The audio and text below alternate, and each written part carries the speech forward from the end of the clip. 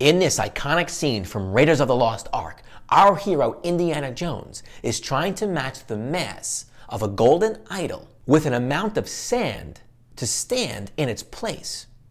If he succeeds, he can take the idol off the stand without any disturbance. If not, well, let's just say that won't be good. This very principle is similar to the workings of this device, a triple beam balance. Okay, let's find out why. Besides using a digital scale, scientists can measure the mass of an object with this really neat tool called a triple beam balance. With nothing on the pan, I'll slide all of these three counter masses to the side. The balance is now measuring 0 grams. Perfect. Now, place any object you want to find the mass of on the pan here. Look how it goes all the way up. Our goal is to get the pointer back to 0. That's why these here are called counter masses.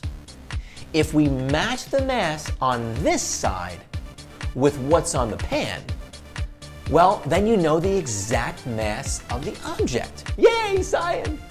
Okay, start with the largest counter mass, one notch at a time. When it dips below 0, you've gone too far. Now, move back one notch and then move to the middle mass. Repeat the steps again until you're moving the smallest mass to balance the scale. And done.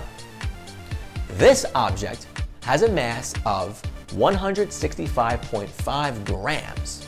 So now back to Indy. He was trying to estimate the mass of the idol with the bag of sand acting as his counter mass.